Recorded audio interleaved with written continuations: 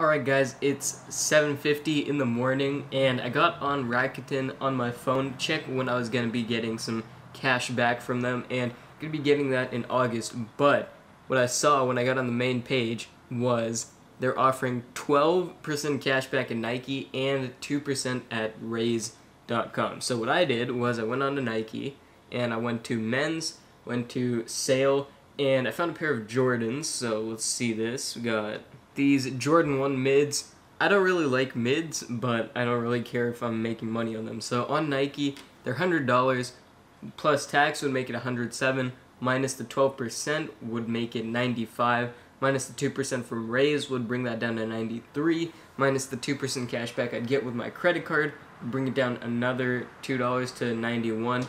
Plus, if I buy a gift card from Raise, I might get 9% off, so I have to check. 10% off at Nike. Okay, the 10% off gift cards are only worth $5 each, so I'm gonna have to buy a 2% off gift card since that's $50, but I could buy a couple of those 10% ones. I just don't know how many gift cards Nike will let you use, which is why I don't want to just order those and then do that. But I think Nike will let you use like 5 or something, so.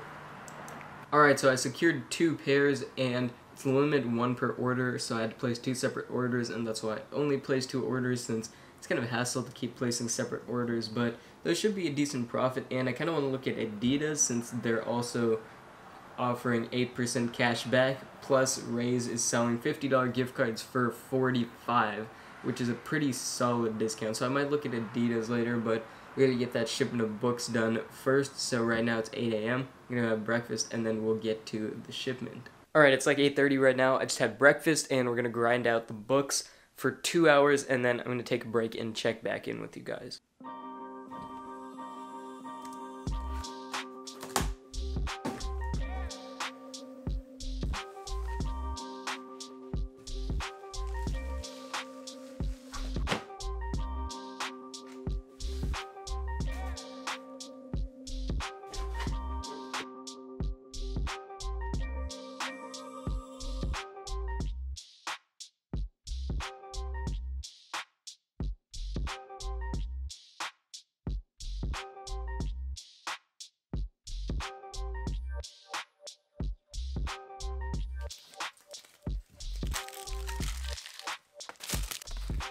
It's been just about 2 hours now, and I've got, I think, at least half of the books listed right now. So let me take a look at the shipment. We've got 5 different books, 27 total units.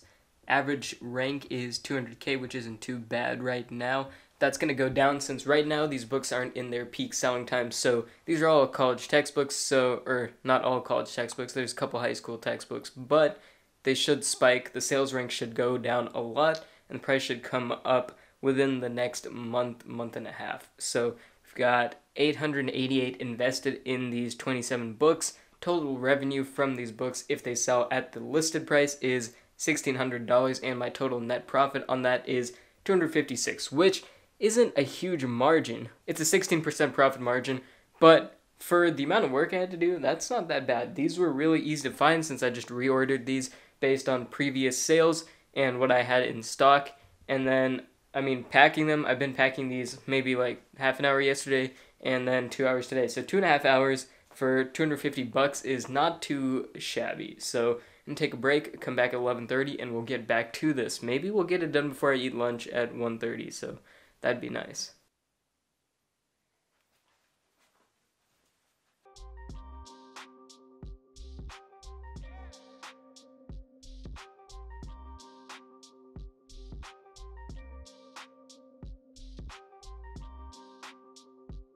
Alright, it's 4:04 p.m. right now. I'm going to wrap up the shipment here.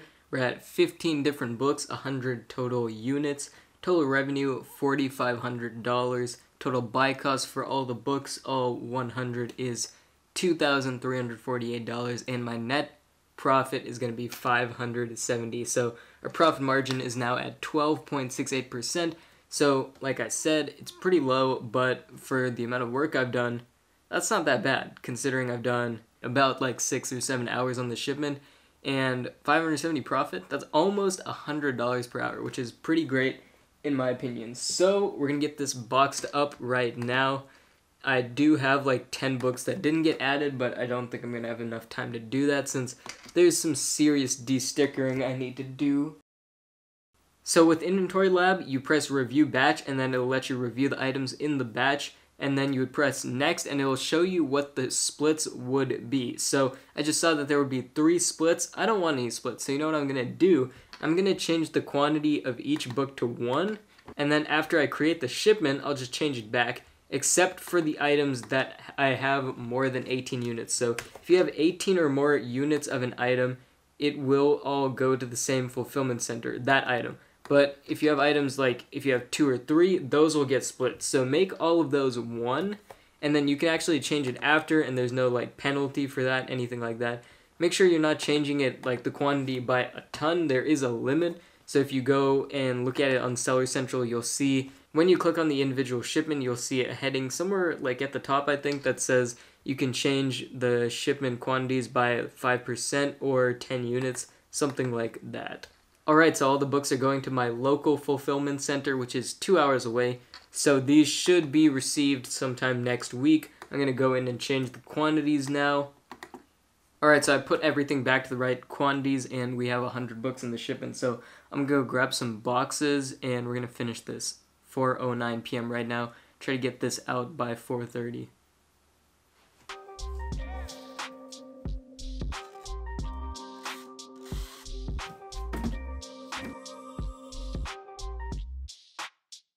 Alright guys, so it's almost 8:30 right now. We dropped off the shipment, and then I basically just spent the rest of the day relaxing. So it was a super productive day. I did like 8 hours of productive working on the business. So probably the most productive day of this month, honestly, except the days I edited like the June income review. But yeah, solid day. I finally feel like business is getting back where it needs to be. So we're going to be sourcing tomorrow online, of course. I'm not going to stores.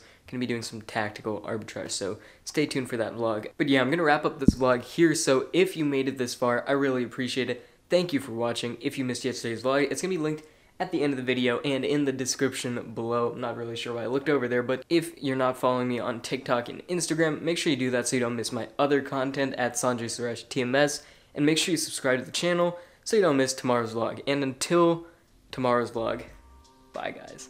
My local fulfillments